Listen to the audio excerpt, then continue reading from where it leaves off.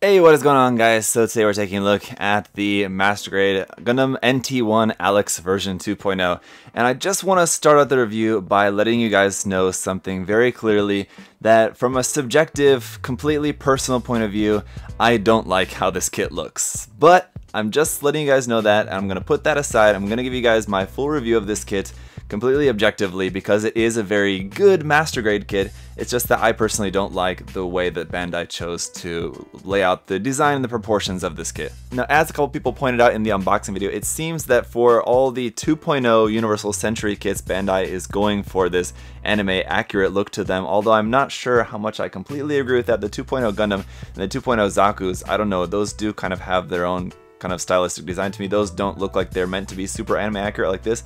This looks like a Master Grade version of the Ver anime Robot Damashi, in my personal opinion. It's very much along that similar kind of design. But whatever you think about the design, love it or hate it, again, it's a good solid kit with a lot of really cool stuff in the box. All the Chobam armor for this is really cool. That's probably my favorite part about this kit. If it wasn't for that, I don't think I would really be into this kit at all. But I do really like that aspect of this kit. And so, but there are still other things that I think, aside from just the aesthetic look of this, there's certain parts about the design that just couldn't, like, while building it, I couldn't help but think that this seemed like I was building a kit not from 2019 but like from 2015 or something like that. It just didn't seem like a really super modern Master Grade. So although it is most definitely an improvement over the original, there's no question about that, it just didn't quite seem as modern as some of the other new, like brand new Master Grades that we've had out recently. Even not quite as nice as like the Master Grade Gym Sniper 2 and its different variants that we've seen out recently, and those would be kind of comparable as like a recent Master Grade from the Universal Century. So anyway, let's get into it and we'll go through all the details about the kit. So before we get into all the accessories and everything, a couple things. First of all, of course, a big thank you to SA Gundam Store for making this review possible. Check out this kit and everything else there on their site, listed down below in the video description, and use that coupon code there, ZakuAurelius10, to save 10%.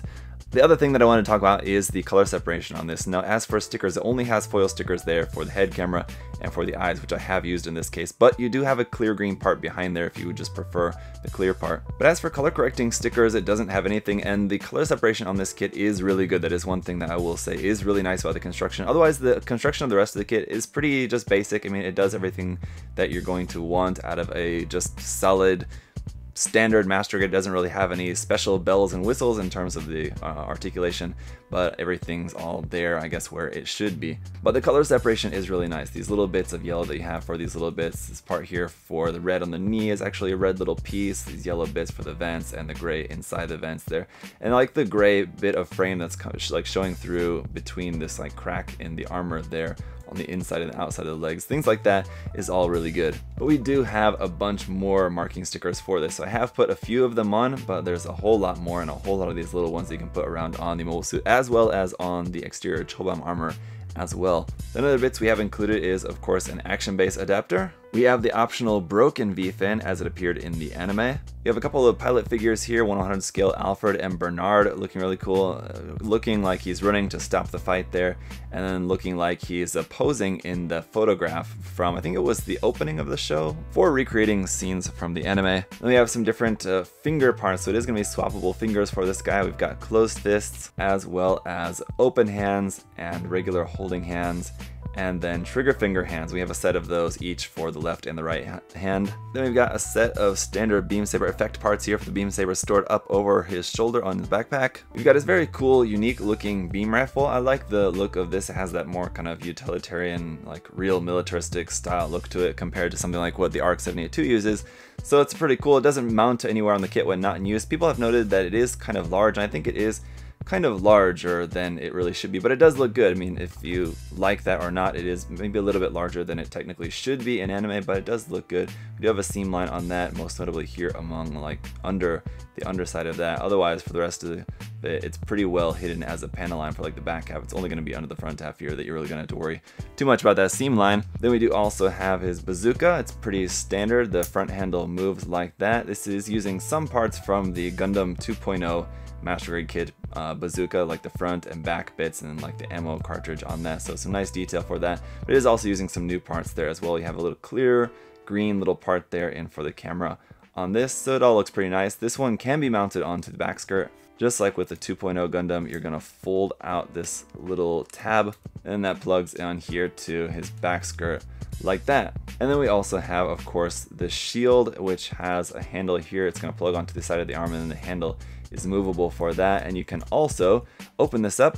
The blue part of that lifts up and out of the way like so. For when this is attached onto the arm and you want to fire his Gatling guns, you can open the shield and fire through the shield like that. So it's a pretty cool, interesting gimmick that they've adapted into this. So let's go ahead and take a look at the Gatling guns now. So on the forearm, this blue part lifts up and the white part also pushes down a little bit for that to get open really nice and far. So you can see like the opening here between the white and the blue part should be parallel. If you don't have the white part open, then it's going to be like that, which is technically not correct. But if you want to have it technically correct, that white part should also open up like that apparently. But anyway, the other cool part about the Gatling guns here in the arm is that these are in that plated chrome silver, which the only other parts are here on the backpack, the thruster belts there with the yellow part set inside there. So those are pretty cool if you like chrome plated parts. You have a few of them in this kit, so it's nice that those are there. And then of course we have all the Chobam armor, which I have currently in here. We'll put that on in a moment, but let's first just focus on the Gundam itself. So one of the things that I don't like about the retro look of this kit is just the size and shape of the head. It definitely looks like very similar to the Gundam Ver.2.0, I feel like, in a way. But anyway, the head will go up to there, which is okay, nothing really too great, and then down to there, and then of course you can just rotate that every which way. At the shoulder joint, the shoulder will move forward just a bit like that. The shoulder armor by itself can move up a little bit, up and down like that. In for the shoulder, you do have that vinyl like trash bag style covering that you're gonna thread over the shoulder joint there, but if you don't want to use that, you can just opt not to use that. It's barely visible in the finished design, and it's pretty well hidden by that shoulder armor, but it's very similar, of course, well, exactly the same to what you would have had with the Master Grade Psycho Zaku or Full Armor Gundam from the Thunderbolt Master Grade kits. But that's just there in the shoulders. The shoulder joint will lift up and you'll be able to extend the arm up to about there, which is pretty good, much more than a 90-degree bend, so that's nice. Then we have rotation at 2 points, one at the top of the arm and one at the elbow joint, so you can rotate it here at below the elbow or here at the top of the arm. You might want to just stick to, you know, one or the other, I guess, depending on which kind of pose you want to go for. Then we have double joint there in the elbow to give you a pretty nice full bend there, and then the wrist is just on a ball joint. The wrist also does have a hinge in there, so you can get some nice movement there. The thumb is just on a ball joint. Now the one thing about the ball joint of the wrist is that it's very, very tight, so be really careful when you're rotating that. I found it's super, super tight. You just want to rotate that really carefully as to not break anything, but I already feel like that's starting to break, so I'm not going to touch that anymore. Like just twisting that, and you're very easily just going to twist his hand straight off. So one thing you might want to do is just sand down that ball joint in there for that part. I'm actually going to take the kit apart before we move on with the actual posing and everything. I'm going to take this arm apart and sand that down a little bit more, because I can already feel like that's about to break if I move it anymore. Going around here to the backpack, nothing moves on this except for these thruster bells will move just a tiny bit, but nothing really too much there. The cockpit hatch does open up. You can open that up like that. We've got a seated pilot figure of Christina inside there. Alternately, this red door here on the front does also just slide open like that, so you have kind of two ways of opening up to get to that cockpit. As for the articulation in the torso, we've got a little bit of movement there backwards, and then stomach crunch to the front there like that, so pretty good forward and back movement. Side to side, however, nothing really too much in the way there, but you can rotate it there like so. As for the skirt armor, these are kind of interesting the way that those are built. So those will move side to side a little bit like that. You can slide that down. That's for mounting on the armor later on. Then that will rotate up all the way up like that, so no problems with that getting in the way of anything, I don't expect. The side skirt armor, that's not the first time I've had that fall off, and it's going to fall off if you're moving the legs out to the side. I feel like the connection is very tight in there. It's just a small little tiny piece, but when you're moving the legs out to the side like that, yeah, there you go, it's gonna fall off again. You can get the legs to about to there before that's gonna be popping off the side skirt armor. For the back skirts, those will also move up and down. They're joined at the center, but you can move those up and down together like so. Hip joint doesn't actually have any sort of swinging hip joint or moving hip joint in that at all, so it's just stuck right there where it is, but you can rotate the leg there at the top. Bring the leg really far forward is not going to be an issue, and then of course you have a nice double joint here in the knee. So you have good separation there with that. And the knee armor itself doesn't separate us. This is one solid piece on the front, but here on the back you have this piece here on the back, which will tuck into the inside of the leg there as you bend the knee. So that will help you get a nice full bend out of that. So that's a pretty cool bit that they worked into there. This little vent at the bottom of the lower leg does also move up and down a little bit like that in there. The ankle armor also will move forward and back just a tiny bit. The ankles themselves will move side to side pretty good there, so you should have no problems getting your nice wide stance out of this. Get the foot forward all the way up to there and then back all the way pointed down to there. As you can see, we do have some nice toe bend in here as well. So the ankle and the foot all pretty good. Up underneath the feet, nice full details there as well. So it's all looking pretty good in that section. Alright, so man, after going in and sanding down those ball joints for the wrist, I gotta say, definitely do that. I checked both of mine, already had stress marks from just trying to move them a little bit, and those parts could very easily break. So definitely go in and just sand that ball joint a little bit before you put that together. Don't want to sand it too much because then your wrist is going to be just completely loose. You can always tighten it back up again by adding a little bit of glue or paint or something onto the ball joint later on. So I think that's probably easier to fix than if it were to just break altogether. Then that's a little bit more difficult to fix in that case. So definitely just take that step during the building process if you end up getting this kit. Otherwise though, I mean, as you can see, the articulation overall is going to be pretty good. You can get the kit into pretty much any pose, but I am finding that side scar armor to be a little bit more of a nuisance than I expected it would be, because even if you want to have the torso turn, if you want to have the torso rotated in a certain way, then it's going to be bumping into that side skirt armor and knocking it off. So I wanted to have the side skirt armor, I wanted to have the kit turned more at the waist section there, but I just couldn't because it's just popping off the side skirt armor every time. So the connection point for that side skirt armor is just a little bit too close, a little bit too tight in there, and it's just a little bit too small to really hold the side skirt armor on while trying to do some posing on this. So I'm finding that to be a little bit of an issue. Just taking a look at the kit like this as it is, it's very easy to imagine a fate where Bandai would have just sold this to us as just the kit and maybe sold the exterior Chobam armor as like a P Bandai set or something for this. I wouldn't have been surprised at all if that would have happened. Of course that would have been disappointing, and it's much better. I mean, it's great that Bandai decided not to do that, but I mean, really, who would have been surprised if they would have decided to release the armor as a P Bandai set? Now, I don't know if this was Bandai's thinking behind their reasoning for this, but I think having the armor in there is definitely going to help sell the kit. If this is all that you were getting, then maybe not quite as exciting a new kit to get. I mean, it's a brand new Master Grade, that's always nice and exciting for people to get, but I think the armor definitely helps sell it. I think it needed just that little bit of extra excitement or extra accessories in there to help move this kit. So whatever the reason was, glad that Bandai ended up deciding doing it that way. So before we move on to adding on the rest of the armor, I just want to talk a little bit about the extra parts they have included with this kit. And you have a small handful of extra parts. Most notably though, you have all the parts here to make the RX-782's 2.0 beam rifle, except for the yellow part there for the scope. So other than that, you have all the parts here for that, which is pretty cool.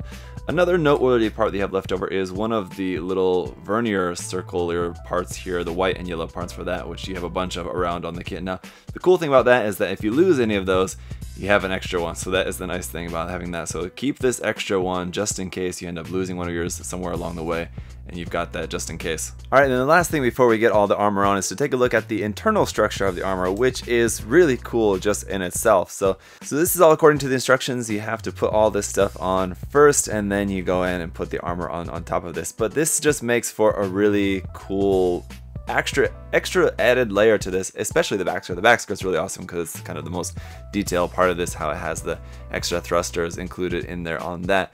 And I think this is probably a good indicator of what is probably the best thing that you can do with this kit, and that would be to turn this into some, to build this, into some finished piece of being like in a hanger with like half of the armor on and half of this structure on. And that's probably what I'm going to end up doing with mine, to be honest. But this is one aspect of the kit that you're not going to want to not show off in some way. You're going to want to have this with some of the armor off so that you're able to see some of this internal structure of this on top of the main Gundam itself, just to show it off, just because it looks so cool. Alright then, at long last, here he is at his full thickness, and still, those side skirts just still look like they're missing something. It really looks like he needs a little piece of armor on the side skirts there as well. The armor in general is pretty plain. There's not a whole lot of detail on there. You have some little bits of detail, and the nice part about the armor is that you do have some little bits where the silver internal frame of the armor does poke through. You can see like on the front skirts, especially the front and back of the shoulder armor, and then on the backpack, back skirt as well, you have little bits poking through. That's all nice. You also do have a couple of parts of armor that do open up, which I'll show you here in a moment. But overall, just the armor is going to give it a much more unique look to it rather than just looking like just kind of your standard Gundam.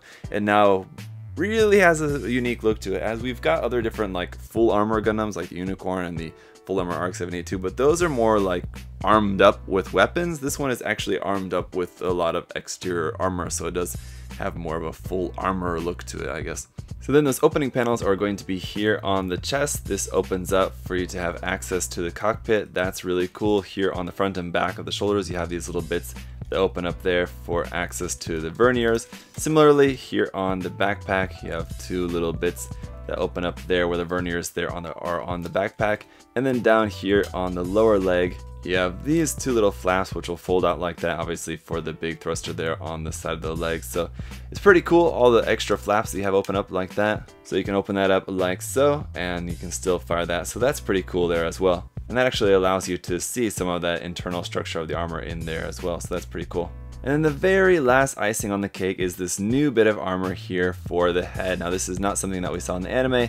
This was originally from the SD kit, if I remember correctly. So once that is added onto there, it really has a really cool look to it. But still, man, just really wish it had some bit of armor here on the side of the leg there. It's just really missing something. But that is going to pretty much wrap it up for the review here, guys. So there's one other flap that I forgot about, is the flap on the side of the shoulder armor that also does open up a little bit there as well. But anyway, that is going to wrap it up for the review, guys. There's a lot of mixed bag with this kit. Like I said, the aesthetic of it may be for you or it may not, depending on your personal taste. That said, the overall construction of it though is fine. There's nothing really too great about it. There's nothing really bad about it at all. It's just kind of standard middle of the road master grade, so it doesn't really stand out that much. But that said, if you are a really big fan of the Alex or just looking for something a little bit more unique, especially with all this armor on there, it does give you a really kind of interesting take on your standard Gundam master grade. So definitely probably the gimmicks are the most interesting part about this kit. The gimmicks that you have with the forearm opening up, the Gatling gun pointing out of there, and of course the gimmick with all the armor added onto it. Those are probably the most interesting aspects of this kit, I would say. It's definitely good that this kit got a 2.0 because it surely needed one, but what do you guys think about it? Let me know in the comment section there. Of course, if you have any other questions, you can feel free to leave those there as well. Look forward to hear from you guys. Thank you so much for that. Again, big thank you to us at Gundam Store for sponsoring the review, and I hope you all have a great day. I'll see you next time. Bye bye.